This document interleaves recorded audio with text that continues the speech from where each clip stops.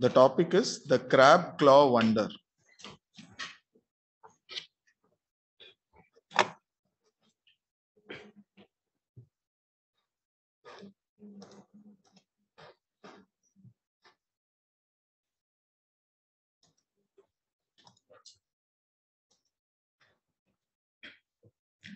Good morning, everyone. Presenting on behalf of Medicine 5, the crab claw wonder. Presenting Mrs. K, a 32-year-old female from Jharkhand, who presented to emergency department of 10th of June with complaints of blackout episodes over the past 1 week. It was around 4 to 5 episodes over the 1 week, which was transient, lasting for some 2 to 3 seconds, with impaired awareness during the episodes. There were no seizures, no chest pain, no breathlessness associated with it. She also had giddiness over the past 1 week. However, there is no profuse sweating or palpitations associated, and also generalized malaise for the 1 week.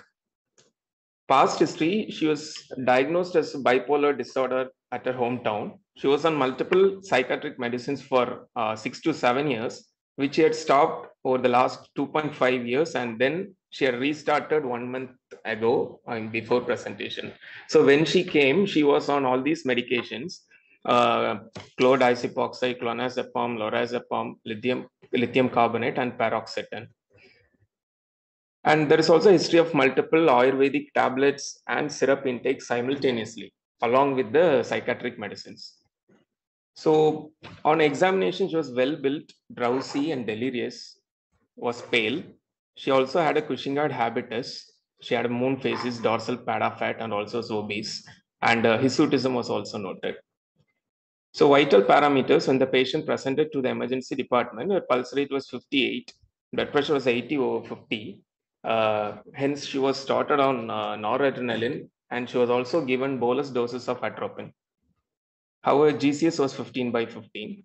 So, when she came to the ward, the initial vitals were pulse rate of 50 per minute, BP was 100 by 60 on noradrenaline, and GCS was 15 by 15.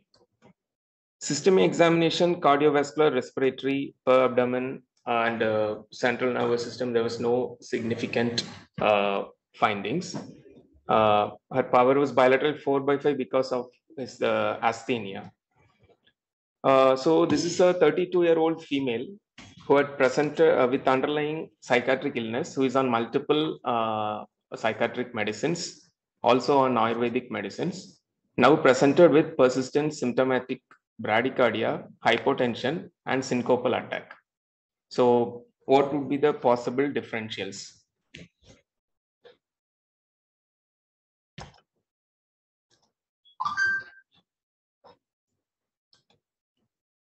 You all please log into Slido.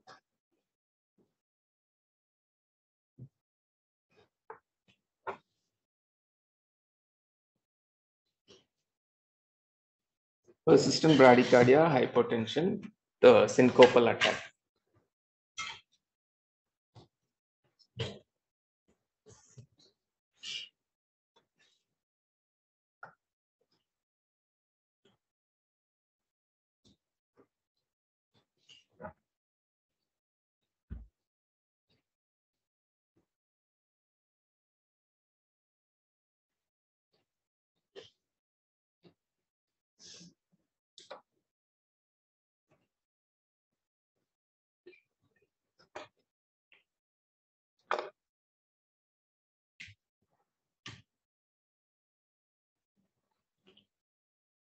Thank you for.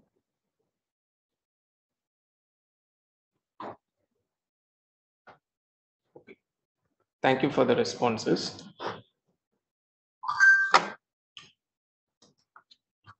So the differentials we considered were initially a bradyarrhythmias, drug or toxin induced, adrenal insufficiency because she was on multiple Ayurvedic medications, and also hypothyroidism. So this is her initial ECG, which showed a sinus bradycardia rate of approximately 60 per minute with a prolonged QTC of 487. This was done on the day of admission. So blood investigation showed a microcytic hyperchromic anemia with normal leukocyte count and platelets. CRP was mildly elevated. Her urea creat liver function tests were normal. Her electrolytes and minerals, calcium, phosphorus, magnesium were normal. TSH was in the normal range, and so was T4 and FTC, and a random cortisol was 11.3 microgram percentage. So then we did a Holter, which showed a sinus bradycardia with an average heart rate of 45 beats per minute. So now we have narrowed down our differential. So hypothyroidism was ruled out. So this is a 32-year-old lady with symptomatic sinus bradycardia, persistent hypotension requiring inotropic support along with syncopal attacks. So this is her heart rate pattern on day 1. It was around 40 to 50 in that range. So this 2:30 a.m. actually we gave a shot of atropine, and after that is picked up, and again it flattened down the line.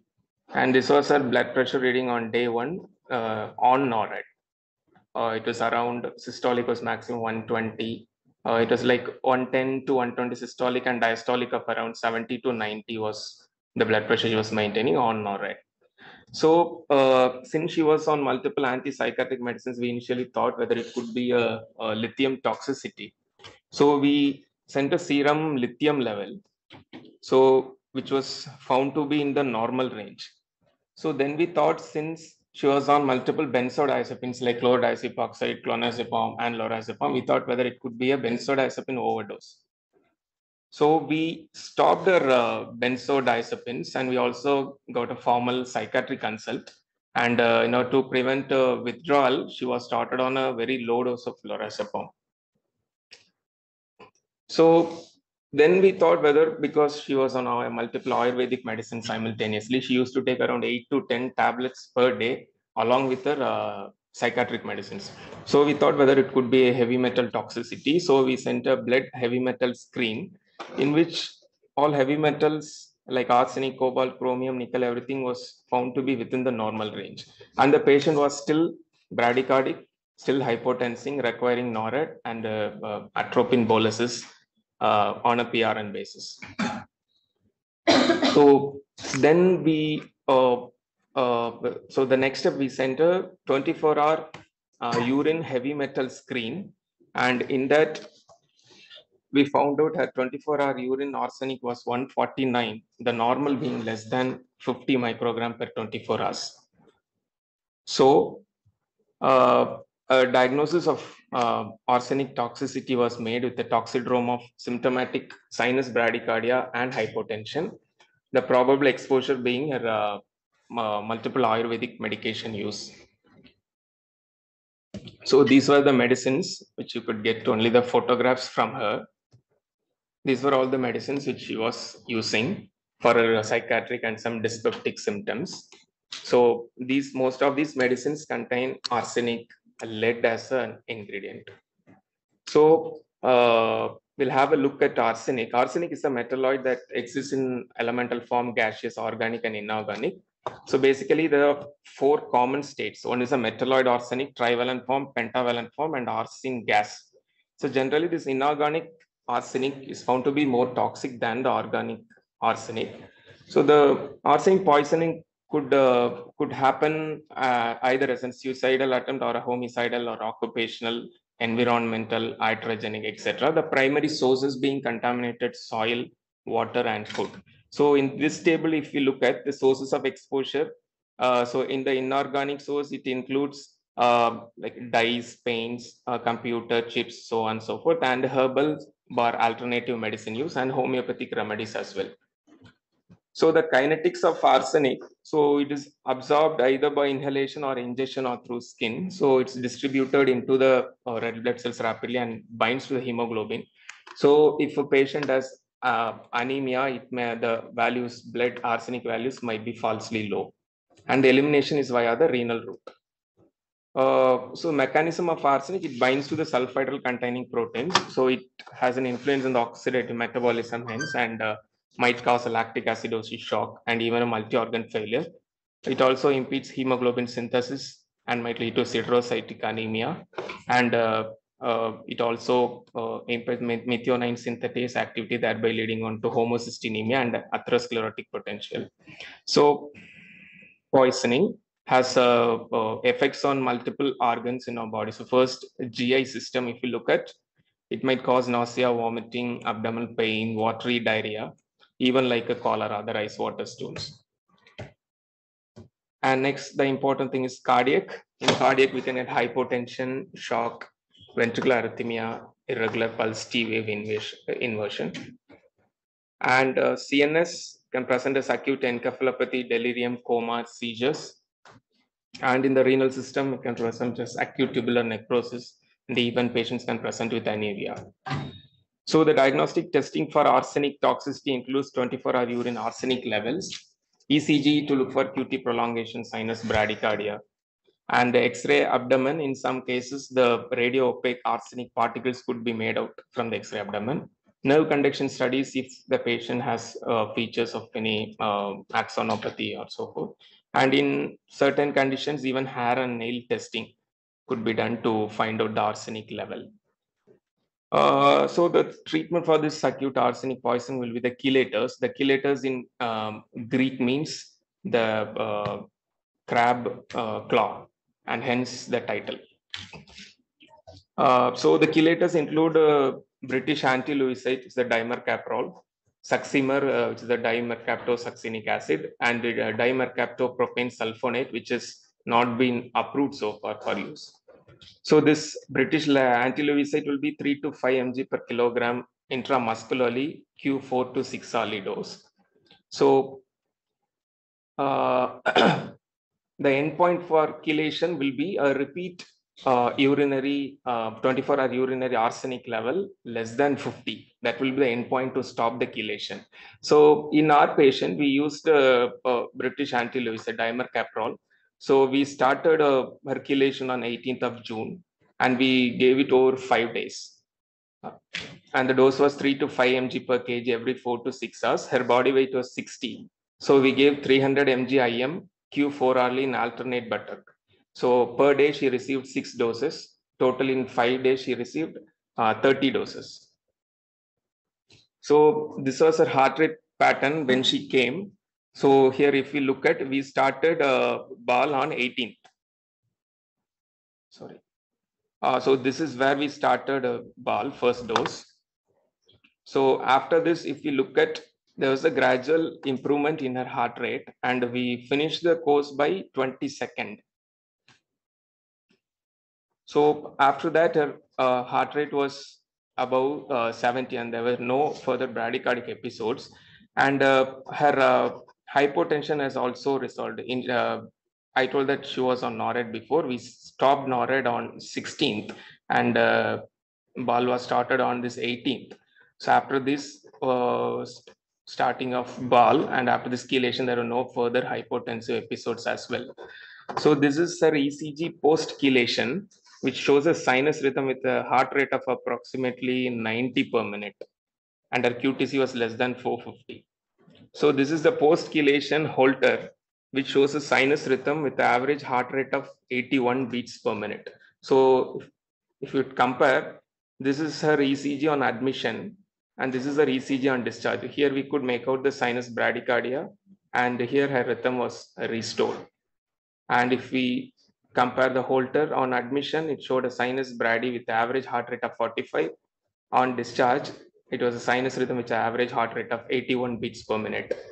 And her pre-chelation urine arsenic was 149, which is supposed to be less than 50, whereas post-chelation was found to be 0.1.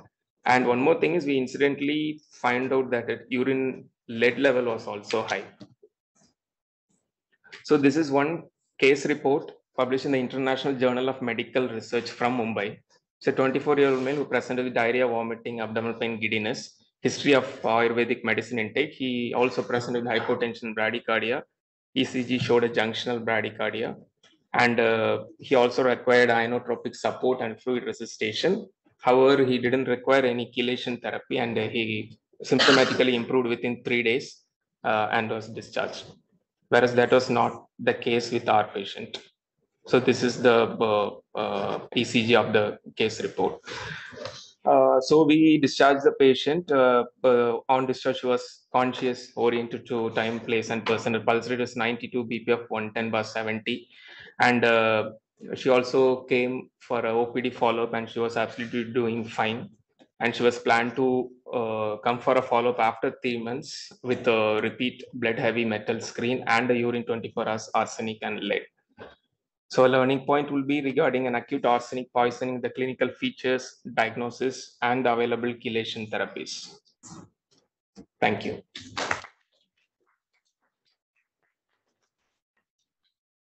Any questions from the audience?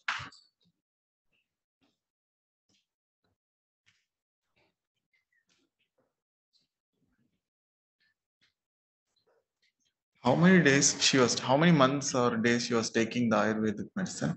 Last 1 month, she was taking continuously. She started only 1 month back. Before she was 2 years ago, she was taking, then she stopped. Oh. Last 1 month, she was taking continuously along with the Ayurvedic medicines. No, that Ayurvedic medicine, how long she's taking? Only 1 month. Yeah. Only in the last 1 month she started.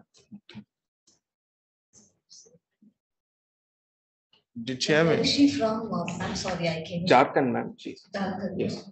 We have in people from Calcutta. I think it's to do with the well water that there is arsenic buildup. But I'm not sure Jharkhand as such. But I know that there were samples that were tested, and there are some areas, pockets where there is from the groundwater. People who do use the pump water kind of thing, that there is high arsenic levels. So that could affect, when considering that it's only 1 month, you should ask me it's a longer time, right? That it's affects.